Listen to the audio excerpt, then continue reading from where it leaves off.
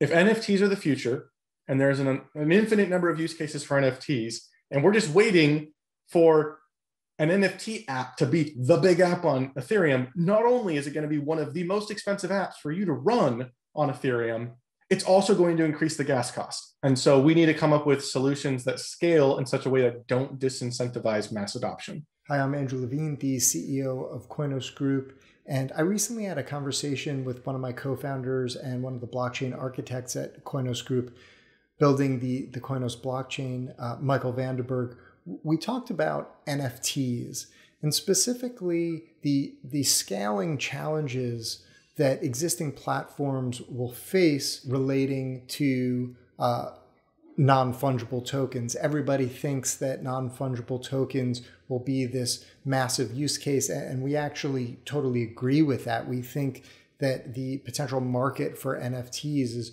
practically infinite, but we also think that there are a lot of things that people aren't discussing about NFTs, a lot of realities with respect to these assets and the implications that they have on things like fees that people are conveniently forgetting to talk about. And so that's what I talked about with Michael recently. And so this episode of the Koinos Group podcast is going to be that conversation. So I hope you enjoy it.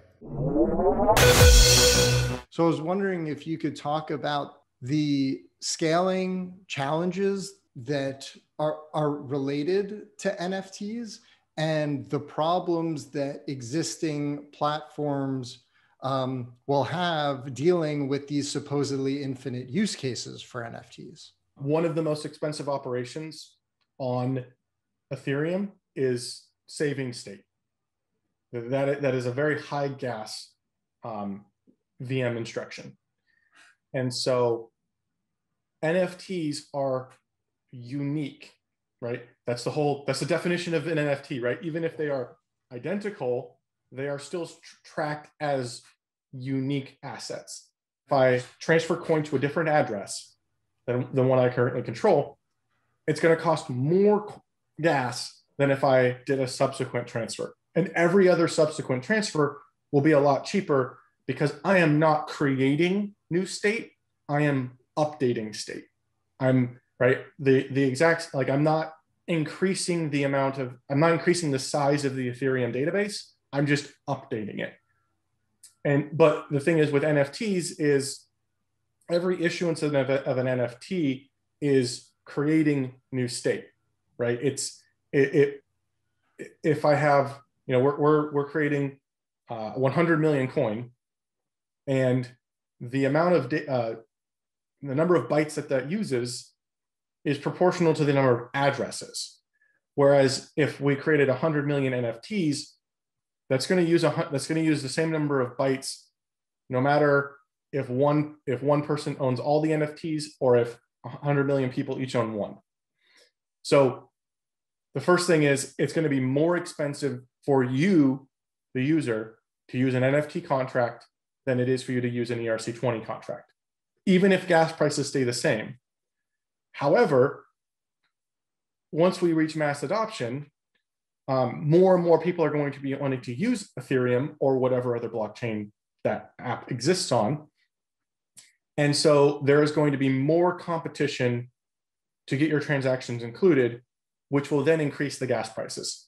So if NFTs are the future, and there's an infinite number of use cases for NFTs, and we're just waiting for an NFT app to be the big app on Ethereum, not only is it going to be one of the most expensive apps for you to run on Ethereum, it's also going to increase the gas cost. And the gas prices right now are not historically high, but consistently high and higher than they have been in a long time.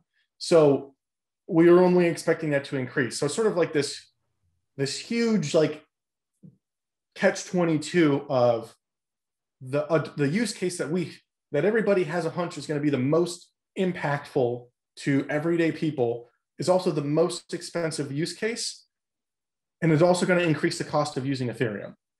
And so like it's this weird thing, like it'll increase the gas prices and then, oh, all these people that started using your app are going to stop using it because it got too expensive to use. Essentially, the system as a whole is disincentivizing mass adoption. And so we need to come up with solutions that scale in such a way that don't disincentivize mass adoption.